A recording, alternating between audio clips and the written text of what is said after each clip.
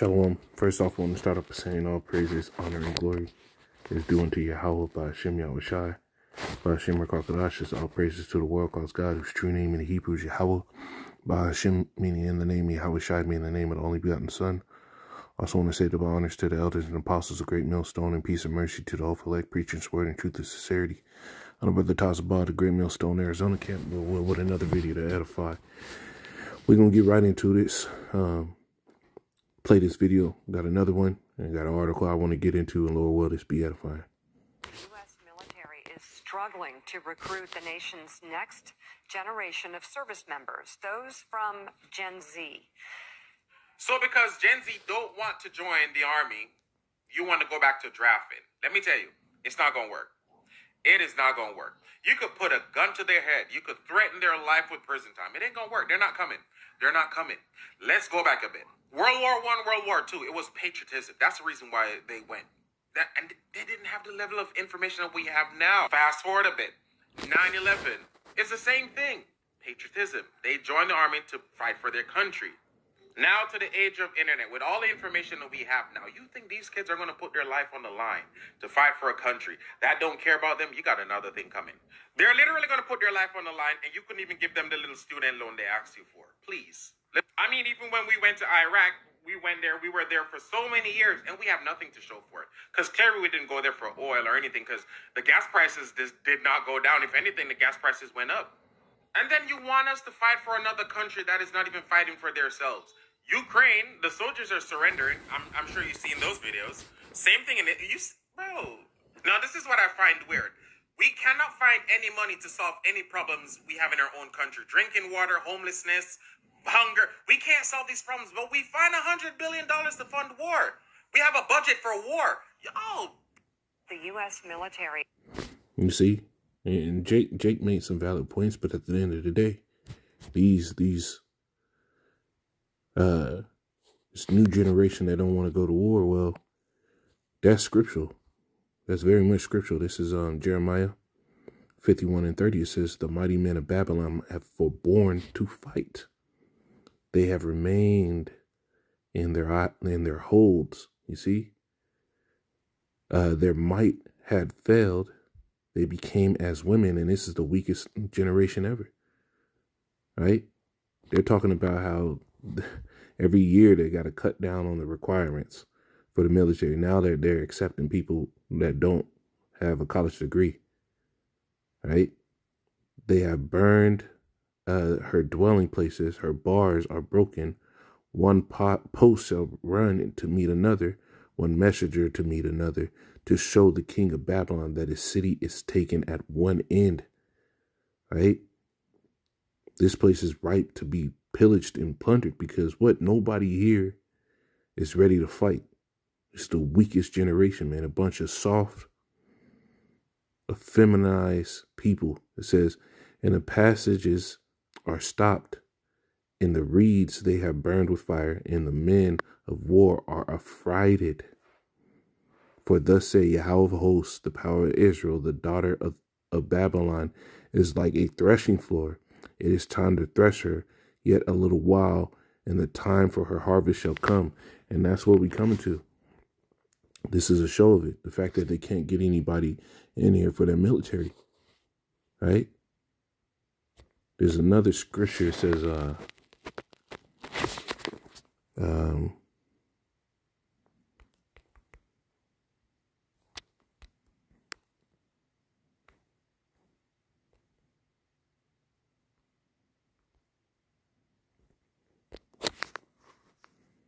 this is, give me 1 second.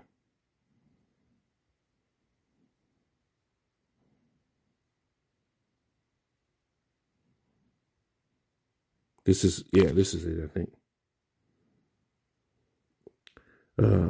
Ezekiel 30:22, it says, "Therefore thus say Yahweh, power, behold, I am against Pharaoh, king of Egypt, and I will break his arm, the strong, and that which was broken, and I will cause the sword to fall out of his hand." And this is what's happening. The Lord is breaking that strength that America had. This is that new Pharaoh, man. Right? But what you got to understand is with these dwindling numbers, because they've been addressing this. Remember, there's a scripture I'm going to get. It's going to bring a little more light into what I'm about to go into. But this ain't going to be no normal war. So these dwindling numbers is really not a problem. It's really not a problem. It says U.S. military cuts 24,000 jobs in major force restructuring. It says the U.S. Army has announced a significant force structure overhaul that involves cutting around 24,000 jobs, or nearly 5% of its force. The Army force structure transformation aims to slash already empty posts to create space for modern formations necessary for winning future wars. What are modern formations? Right? What is the modernization of war? Let's look that up. Right? These parts I want to break down. Right? It says, what is military modernization? What is army modernization? It is a progressive transformation of critical elements by which the army defines, constructs, and operates itself: doctrine, organization, training, material, leadership, and education personnel, facilities, and policy. From this present tradition context to the future now, what does that really mean, right? It says, what is the future warfare? What are future warfare technologies? Fifth generation warfare aims to control the adversary's population by distorting their worldview and threatening threat perceptions, even without knowledge of the target. These shifting battlefields have transformed with critical technologies like cyber, virtual, augmented reality, AI, and 3D printing. The last one I want to go to, it says, what would a future war look like? And that's what they're talking about. Future warfare. It says the future of warfare will be shaped by new technology such as the role of ever smaller drones and robots on the battlefield, offensive cyber war capabilities, extraordinary surveillance capabilities, both on the battlefield and particular individuals' greater reliance on special operation forces operating, right? This is what new warfare looks like. So right here where it says, here it is. It says the Army Force structure transformation aims to slash already empty posts to create space for modern formations necessary for winning future wars. AI, all this technology is going to be used for the future war. And what scripture does that come to mind, right? This is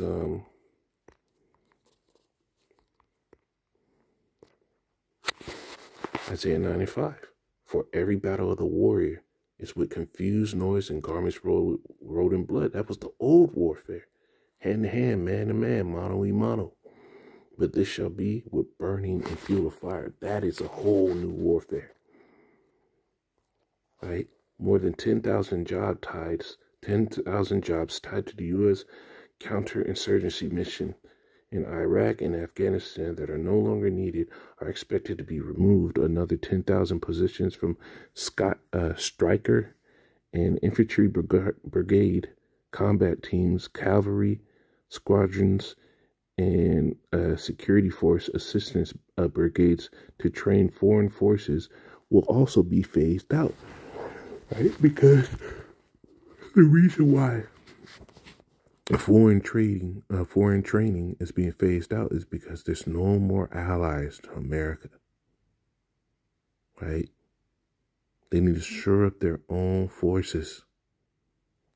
It says the remaining 3,000 jobs to be cut will come from special operations and other units that do not deploy often.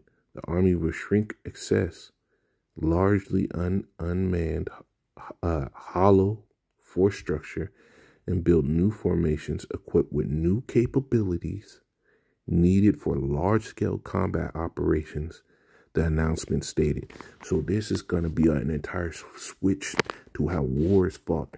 They are moving the pieces to get into this new form of warfare. Now, this is where this video comes in. Targets for their They're relying on an AI-enabled platform known as Maven's Smart System. It uses machine learning algorithms that can teach themselves to find things like rocket launchers, missile silos, and vessels with the help of computer vision and other data streams. It's the culmination of a Pentagon effort to bring AI to combat that started in 2017 with the launch of Project Maven. It was controversial even in the early days. In 2018, thousands of Google workers protested being involved in what they called warfare technology. I met Vice Admiral Trey Whitworth, a Navy intelligence officer who has spent 3 decades in targeting. He heads the agency that's now in charge of improving Maven, the National Geospatial Intelligence Agency. They're developing the system amid growing worries over the many mistakes AI systems can make, such as being poisoned, losing accuracy over time, or relying on faulty data. You're going to have to make sure that the training data has a person that ensures that it's good training data, and that we're not getting bad training data to have at least the machine make the wrong recommendation. So I like the direction that we're heading. If it's principled, we're good. He insists that with the right safeguards... The Lord said what?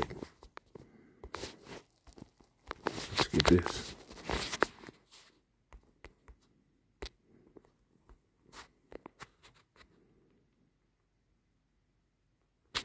This is Ezekiel 21:9. It says, Son of man, prophesy and say, thus said Yahweh, a sword is sharpened and also furbished. It is sharpened to make a sore slaughter. It is furbished that it may glitter. Should we then make mirth? It condemneth the rod of my son is every tree. That sword that's being sharpened is everything that's pulling into this whole new world's war. AI, shrinking of military forces. And I've said this before in other videos. This next war don't need that many bodies. Right? And the bodies that will be used, it's not really going to be hand-to-hand combat like that. The bodies that will be used, it's going to be greatly used for logistics, moving around military equipment. Right? And he has given it to be furbished, that it may be handled. The sword is sharpened, and it is furbished to give it into the hand of the slayer. And that's where we at. Right? They're going to be bombing with precision, because this is the day of the Lord. This is what the Lord had planned. All right. So, Lord willing, this is edified. I'm going to say, Kol Holah, Yahweh, Ba'ashem Yahushai, Ba'ashem Rakakadash, Shalom.